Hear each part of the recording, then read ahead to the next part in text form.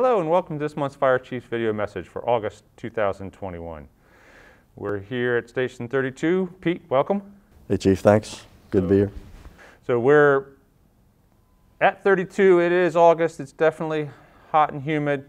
We're, as part of other parts of the country are dealing with this, you know, Maryland no exception here in August, as we're dealing with the heat and haze. We've had a few incidents recently and some changes in COVID. So let's talk about those incidents. Yeah, you know, the weather's been intense, as we all know, and the storms roll through here. So we've had, you know, some flash flooding, severe weather warnings and so forth. But recently in Germantown, we had a lightning strike, a pretty significant fire, dozens of people displaced. As a result of that, a few firefighter injuries and so forth. But, you know, pretty significant event there, but good job by everybody. That was up on, off of Great Seneca near Richter Farm and Northwest High School, Millhaven, and absolutely. Garden apartment, fire from the roof, ended up being a couple void spaces or multiple levels of attic inside of that structure, which created a challenge for the crews who were on the upper level looking for the fire to physically find fire to put the water on. And thunderstorms were still rolling around the rest of the Germantown area during that time frame. But as you said, flash floods just the night before, and an event down in Silver Spring as well. So a lot of continuous work as we go about 330 some calls a day. COVID has got some changes, and as an organization, as each and every one of us are adjusting, here we are in the studio today, supporting our partners from the PIO office, wearing our face covers. We're adjusting as MoCo is to the indoor requirement as of August the 7th for publicly accessible spaces. That message I put out to the organization talked about that since the firehouses are not generally publicly accessible, that intra-station, the face covers are not required, but it's been since May that we've been talking about on the street, out in the public, on calls, out in public education, outreach activities, surgical mask at least at all times, and then, you know, N95s for patient interactions of moderate or higher risk. So a lot of stuff is changing. Yeah, so, you know, masks are not a new thing for us. As you mentioned, we've been using them for years with patient interactions. The pandemic came along, we made some adjustments, and you know, we've made some further adjustments as we came into the summer early, and now we're just kind of rebounding there. But it just makes common sense to get back to the basics, washing hands, or remember the basics, you know, wash your hands, social distance where practical, you know, put the face covering on if you're going to be in a crowd, and, you know, get tested, get vaccinated. So those are the things we're promoting these days. So as you said, testing is coming back around as the local governments, including Montgomery County, are implementing a goal of having a more frequent testing activity for its workers. The opportunity for the community to be tested is still present. Vaccines are still ever present out there. The question beholds, when will the under 12s be able to get the vaccine, how that impacts the school, you know, activities in just a few weeks. We've had National Night Out recently. We're getting ready to roll into the fair. That's right on the doorstep here. Also, October's on the doorstep, which is, you know, that normal fire prevention month and activities. I've been communicating with the LFRD folks that we don't know what we will be able to do come October or the latter parts of September. So as we continue to plan for engagement activities, we're planning, but we're not aware of or being able to say for sure what's going to happen in 2, 3, 4, 6 weeks from now. So a lot of hoping everybody to remain flexible, hoping everybody to remain accommodating to adjustments as they come. And the discussion of vaccination status, the discussion of testing, is one that is not the best suited for our workplace. We're working as a team, part of the Montgomery team, on these activities, and let's keep the public health and or the politics components of these discussions out of our stations and out of our environment, and focus on that RRP that I talk about: respectful, relevant, and professional, and be ready to answer that 911 call.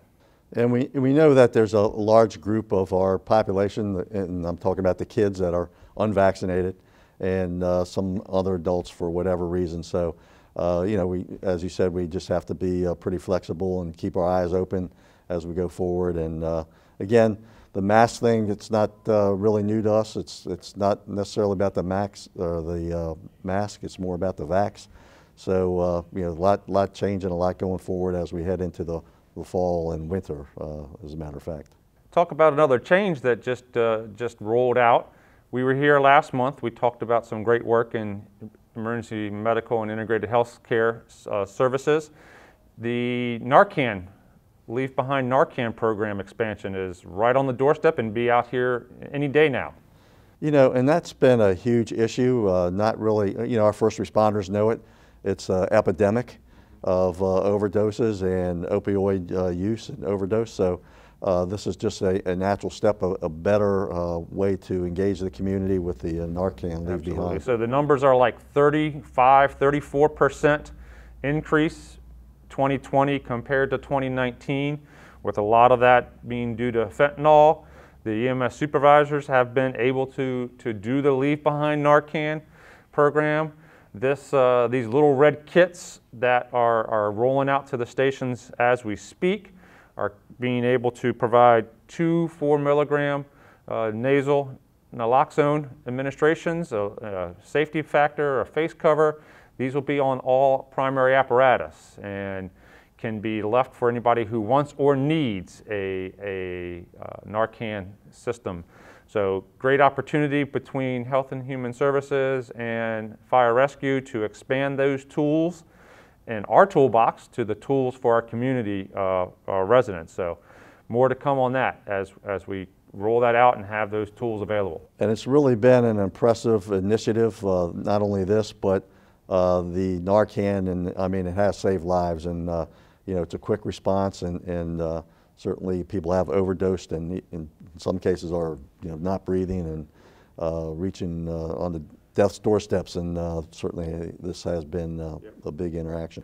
We're also at a milestone time in you know, history or events. So this is the 5-year anniversary of Flower Branch, the Arliss Street or the Flower Branch Apartments explosion, which was 2016, and in that event, which tragically took 7 lives and impacted that community then and still through to today.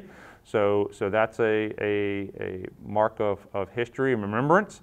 We're also rolling right around the corner. We'll be talking about, or at the 20-year anniversary of 9/11 and the impacts that had to the community, the department, and the country.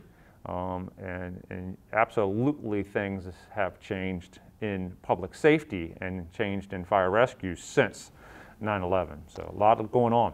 No question there, and certainly just as a reminder, it's you know, Station 5, Kensington, has some of those mementos from 9/11.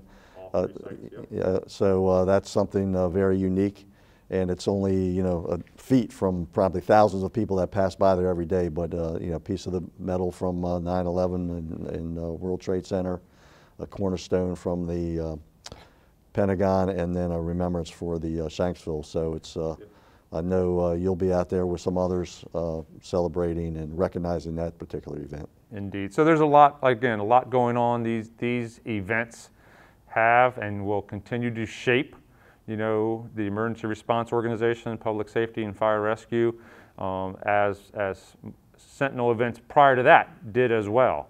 So a lot going on. We've not going to touch on apparatus because things are rolling out, and we'll be hitting more of that next month. Hiring and activities are kicking along. When we talk in September, we'll really have a good number, but the previously trained group is moving through medical as we speak, and they should be starting on September 13th. So a lot of activity heading on at the academy. So.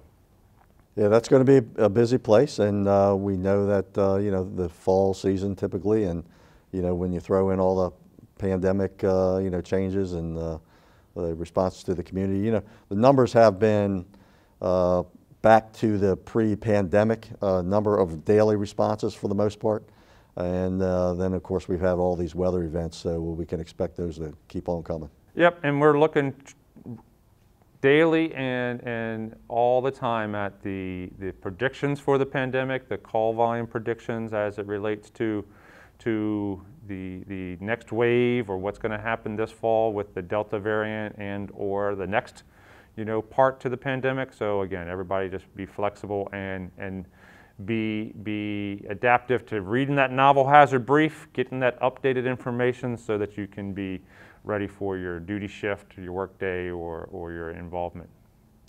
Sounds good. So as we continue the dog days of summer and roll into hopefully a calmer and more inviting fall, hydrate, be ready for work, be ready for your duty night, because the impacts of the environment are definitely there against all of us. Take care, be safe.